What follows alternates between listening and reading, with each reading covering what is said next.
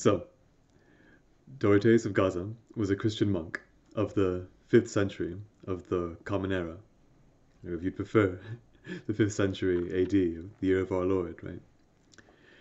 So he joined a desert monastery under the influence of two elders, and while they remained active, he held back and simply focused on his ascetic, his spiritual practice.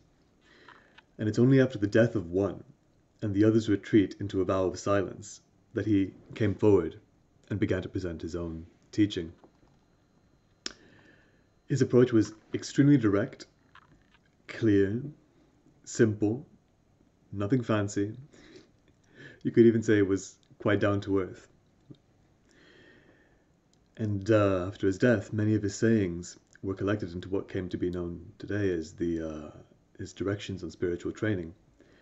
And it's one of those sayings that I wish to discuss today. So Dorotheus said, "Over whatever you have to do, even if it be very urgent and demands great care, I would not have you argue or be agitated. For rest assured, everything you do, be it great or small, is but 1/8 of the problem. Whereas, to keep one state undisturbed, even if thereby you should fail to accomplish the task, is the other 7/8. All right? So, whatever it is you're doing, the outcome is 1/8 of what's important. Whereas your mental state, your emotional state, your calm, your balance, your lack of negative emotions is 7/8 of what's important." That's what Dorotheus said. So there's two things I want to say about this. One, the more modest point, and then the other one's more expansive. So, number one, if what he's just said sounds kind of off to you, you don't have to take it at face value, all right? You don't have to necessarily believe that maintaining your emotional state, that maintaining your calm through a task is actually sometimes more important than the outcome, right? The point of the 7/8 line is that it shocks us out of the opposing over tendency. So, for example, right? Let's say you always tilt way to the right, okay? And let's say I want to get you to sit straight. Maybe I could tell you, okay, look, tilt 10 centimeters to the right, but because you're so fixated on this way, that if I tell you 10 centimeters, you'll just do this, okay? Whereas if I tell you, look, like, tilt 10 light years to the right, even if literally that would take you to the other side of the sun, right? If I tell you that, because you're so over tending this way, it'll actually get you here, then perfect, right? Then I say, tilt 10 light years that way. So to give a more maybe practical example, right? Let's say you're an extremely nervous public speaker, and you tend to go, all machine gun mouth, just word spilling out so fast and no one can actually follow you. All right. I might tell you, okay, look, the actual content of what you're saying, the words you say, and the order you say them in, that's just 1/8 of what's important. All right.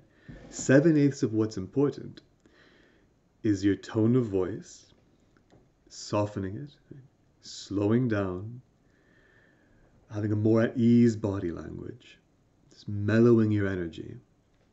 That's 7/8 of what's important. So again, whether actually that is 7/8 of what's important is kind of immaterial, right? It doesn't really matter. It's just there to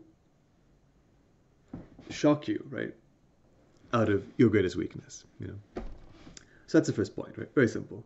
You don't have to take it at face value. But nevertheless, this exaggerated kind of language is pragmatically useful, right? It's skillful. It's, yeah. That's the first point. All right.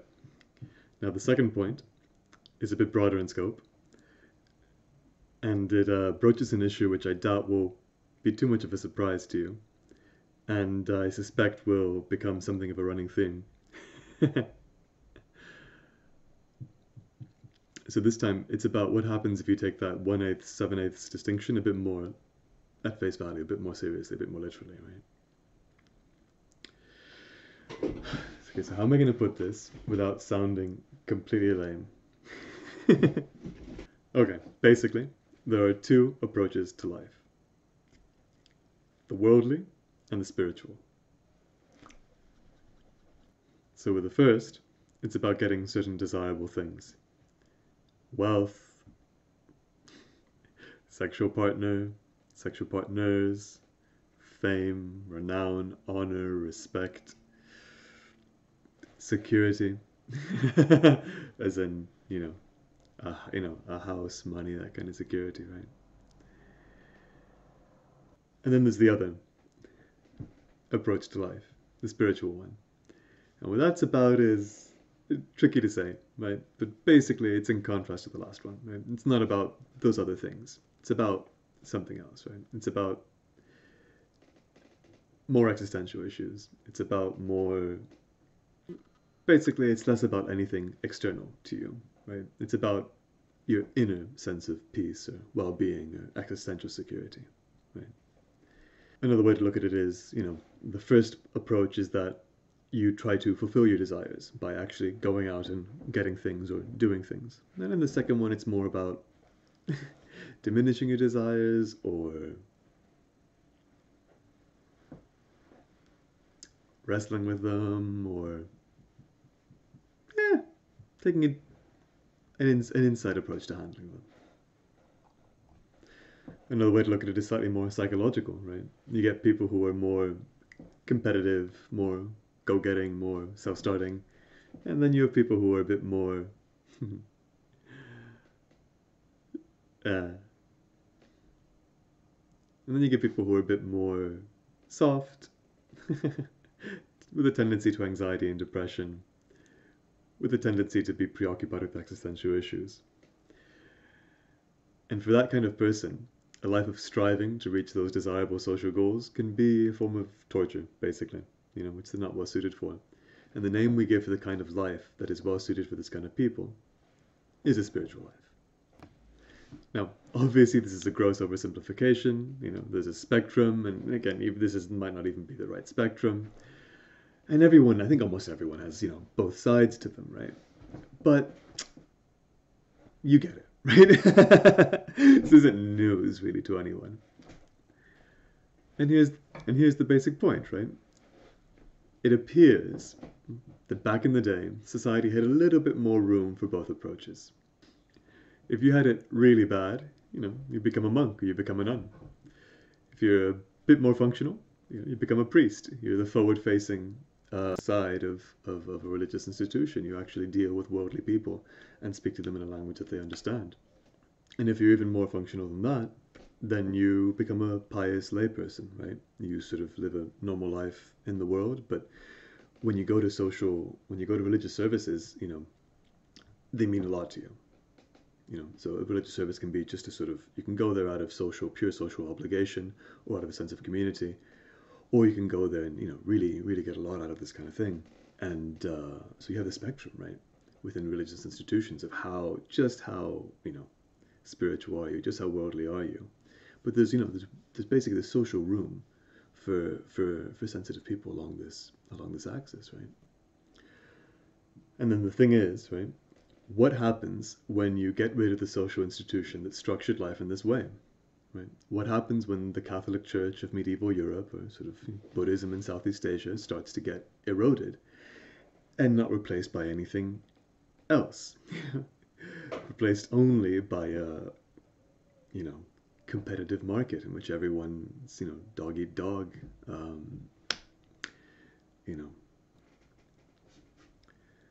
a world in which everyone is basically a sort of desperate hustler. Everyone's, trying to jockey for position and sort of, game the system and make it for themselves.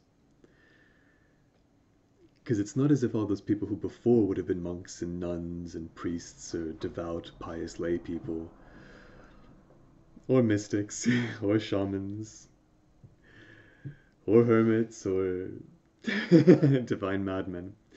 It's not as if these people disappear, right? They don't go anywhere. They just get labeled as sensitive people, intense people. And it's not as if all of them can become, successful creatives. They can't all land a book deal. They can't all make it through the academic minefield. They can't all, get into the right galleries or game the algorithm or win the lottery. So for these kinds of people, right, for the more sensitive, for the more spiritually disposed, right, they need two things, right?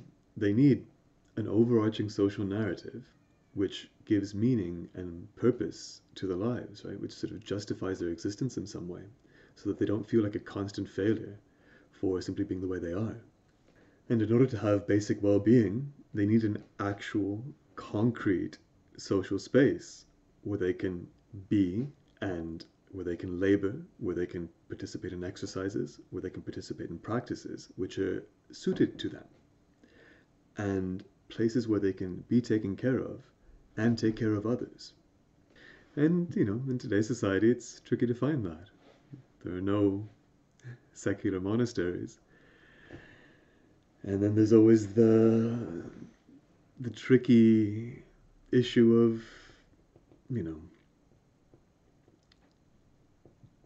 trying to bid about an alternative that isn't a cult, right? And then we can go into this another time, right? But basically, if the more sensitive among us had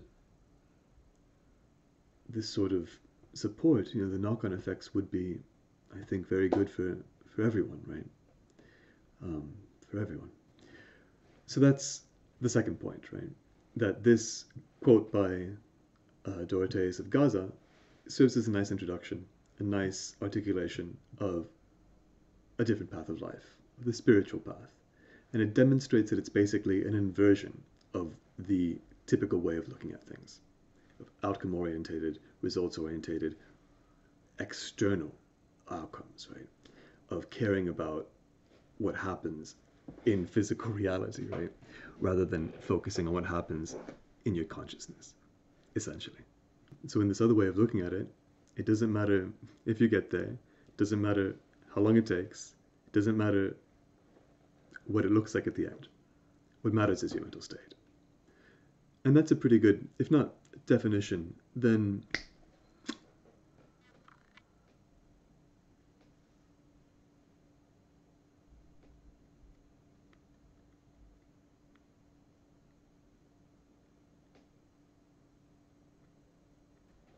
I think it's a pretty neat way to get the gist, to communicate a little bit of the essence of it. All right, that's it. The outcome is 1/8 of what's important, and your mental and emotional state is the other 7/8. So that was a nice quote from a cool dude, which serves both as a kind of practical, pragmatic tip and a useful introduction to